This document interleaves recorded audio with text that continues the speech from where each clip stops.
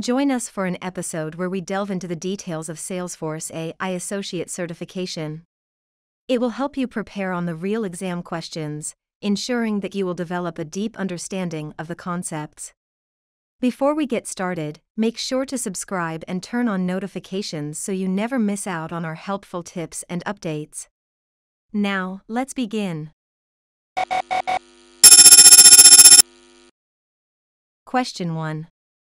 Rachel, a product manager at GreenTech, wants to gain insights into customer feedback from product reviews and understand the overall sentiment towards their latest product launch. Which Salesforce AI feature should Rachel deploy to achieve this? Question 2.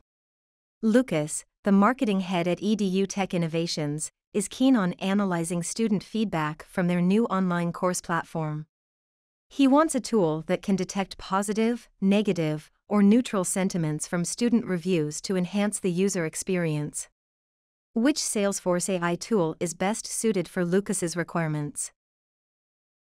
Question 3. A sales representative at TechCorp wants to utilize Salesforce AI capabilities to predict which leads are most likely to convert into sales. Which Einstein AI feature should she consider using? Question 4. Amelia, a sales strategist at BioHealth, is looking to anticipate which of their health supplements might face a surge in demand in the upcoming months.